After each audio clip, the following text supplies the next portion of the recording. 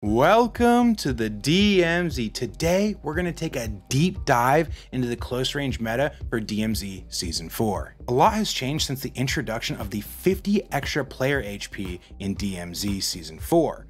That makes it so that 3-plated players go from a total of 250 HP to 300 HP, drastically changing the meta. So as you can see, I've gathered data from sources like True Game Data and SimGG. These are credible sources of data as they pull this directly from the Call of Duty Modern Warfare 2 database. Now in this chart, you can see that I've gathered SMGs, shotguns, a few ARs, and a qualifying battle rifle. I've highlighted important stats like close TTK, ADS speeds, reload speeds, and DPM. Now let's talk about ADS speeds. This is a very important stat for close range PvP in DMZ, because if you're versus another player, the first person to raise their gun usually wins the fight, though there are exceptions. And in close quarter engagements, you don't always have time to raise your gun in advance. So things like ADS speeds become very important. Next, we need to talk about DPM. DPM is not as important on SMGs, and the reason being is that SMGs excel at reload speeds, and reload speeds are important because even if you run out of your magazine because it has a low DPM, you'll reload quickly and be back in the fight. The last thing I need to mention here is that the TTK calculated here is using upper chest, and the reason being is that in a close range engagement, that is more practical to hit those upper chest shots. So with that out of the way, let's dig into the data. So this chart right here is sorted by close range TTK. Now, the first two weapons that we need to take note of are the KV broadside and the ISO 45. If you're looking at these things have the best TTK in close range quarters by a mile. Nothing else beats them, and with that said, they're going to be absolute meta. But maybe you don't like these weapons, maybe you don't have them leveled up, or what have you. There's still other great options that we can go about. Now, if we're looking at these other options, you're going to see something like the MX9. Now, the MX9 is green almost all the way across the board. Like I said, DPM isn't super important for SMGs. It has an amazing reload speed, amazing ADS times, and amazing close TTK. But this thing has a maximum magazine size of 32, so you're going to be reloading so frequently that in some cases may get you eliminated. Now, we also have the Chimera, but something to note about the Chimera is because it's an assault rifle, you also have to take into the factor that if you like to use long-range rifles or long-range LMGs, pairing this with that is going to make it so you're using double the ammunition, which for some people isn't good, which is why you generally stick with things like SMGs if that's what you're choosing to use as your long-range options.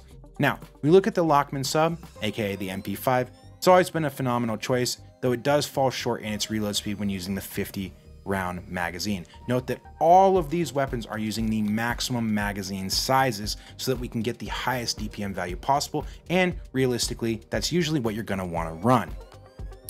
We also go into the yellow TTK weapons, being the Hurricane, the Vaznev, the Vel, etc. Now, the first three that I mentioned, the Hurricane, the Vaz, and the Vel, are looking like incredible options this season, even though their stats aren't as quick as something like the ISO or the KV broadside, which, to be frank, looking at this data, those two weapons will probably get nerfed eventually, though they are completely meta right now.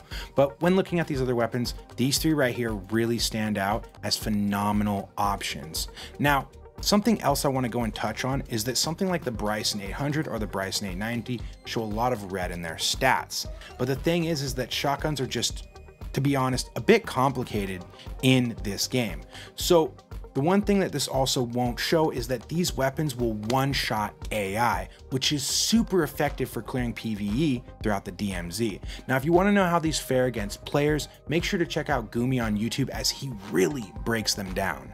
Now, with that all to the side, and with all the stats here, feel free to look through these and make decisions on your own, but I'm going to show you guys a bunch of builds that I believe are the meta in DMZ Season 4. So let's get into it. All right, so in these builds, we have 2 shotguns, we have 5 SMGs, and 3 assault rifles. The first one is going to be the KV broadside. I'm just going to quickly go through the tuning. You guys can feel free to pause, rewind, whatever you need to do to get that. So we're going to go off with the gunner barrel. The stock has no tuning, neither does the dash bolt, and neither does the drum. All we have tuning left on is the Dragon's Breath ammunition. This thing is absolutely meta, you guys. It should hopefully get nerfed because it's completely annoying. Something that also isn't shown in the stats is that Dragon's Breath rounds almost blind your enemies when you're spamming shots at them, making this thing even more overpowered than it already is. The next weapon we're going to move to is the Bryson 800. Now the Bryson 800 and the Bryson 890 are really similar, so to use whichever one you want with a very similar build. You're also going to notice that I put a suppressor on here, and the reason being is that with the new Season 4 update, suppressors are super important on the majority of your weapons because that's going to help keep you off the radar if you are wearing something like a stealth plate and somebody's popped any type of UAV technology. Now with this, we have this right here with this tuning, this right here with this tuning, this right here with this tuning, this cannot be tuned, and this right here with this tuning. This thing is most amazing for taking out AI. So if you're looking for something to shred through AI in Building 21, Koshie Complex, or the havoc that is, you know, Vondel with its zombie horde survival mode going on, this is a really good weapon for that. The next thing we have up is our first SMG. That is going to be the ISO. This thing is absolute meta, you guys. If you haven't leveled this thing up, do it now. This thing absolutely shreds. This is the tuning that we're gonna have for this right here. Now there's something else I wanna keep in mind about this weapon, and we'll go over that in just a second after I show you the tuning here. So, I've shown you all the tuning. The thing is that this weapon has absolutely terrible, in my opinion, iron sights. I mean, I can't see the guy over here when I'm looking at this guy because it's just blocking my view, right? Now, if you want the added benefit that this thing gives you right here, which is going to be a little bit of recoil control to help with using those iron sights, you can do that.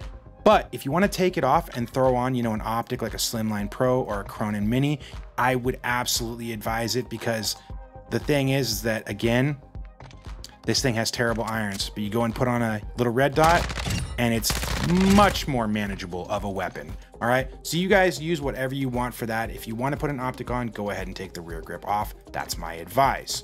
Now we're going to move on to the next SMG. The next SMG is going to be the MP5. We're going to go ahead and go with this tuning. I don't really need to dive too much into this one. You guys already know why this thing's amazing. It's, you know, it's been a staple since, you know, the beginning of this game, and I assume that it's probably not going to receive much changes throughout the future, and it's always going to be at least a pretty decent option. We're then going to move into an option that I think a lot of people won't expect, and that is the Hurricane. The Hurricane is a bit underrated this season, you guys. I would definitely give this one a go if you're somebody that's into, you know, a little bit of an off meta or something like that. This thing's actually really incredible, and you're probably going to see me personally using it a bit more often. Then we're going to go to our fourth SMG. That's going to be the Vaznev. This one, just like the MP5, is an absolute staple. You really can't go wrong with it. And it's incredible in DMZ because it's one that you can find on the ground pretty often, especially in like Al Mazrah. And you can go ahead and kit this thing up and be good to go without even needing an insured slot. And you can really start stockpiling your contraband with things like kitted Vaznevs. The next thing we have is the MP7. This is our last SMG. This thing is an absolute beast, and some of you, I know you already know that it's an absolute beast, but the rest of you, you need to jump on this thing. This thing is incredible, you guys. This thing has such good time to kill at long range, which a lot of other SMGs don't really have. You know, something else to keep in mind is this has a 50 round magazine. The data was calculated using the 60 round, so you can absolutely feel free to use this. 50 or 60, kind of just depends on how you feel about it. Both are absolutely phenomenal. The next thing we're going to go into is our first assault rifle. That is going to be the Chimera. The Chimera is easily the most competitive close range assault rifle in the game. At long range, it falters, but in close range, it is absolutely dominant. We're going to go ahead and use the following tuning with this. And the thing about this has an integrated suppressor, so we don't actually have to put one on, which is absolutely amazing. We go ahead, we put an optic on this one because similar to the ISO, it has terrible iron sights. Though if you want to take it off, feel free to and put whatever you want on it, honestly. The next weapon we're going to move into is the Kastov 74U. This is the second best assault rifle for close range in DMZ. This thing is amazing. Also, just like the Vaznev, it's one that you can find on the ground through AI and Al Mazrah. You can kit this thing out and be good to go. Now, it isn't as good as something like the ISO 45. It's an SMG. It's built for close range. It's usually going to be better than something like these ARs. But if you like an AR, if you like the way it feels, if you like hitting it, or maybe you like using it with your sniper or something like that, this is a good option. The third and last option, which might be a little unsuspected, is the M4. The M4 is the third best close range assault rifle in DMZ.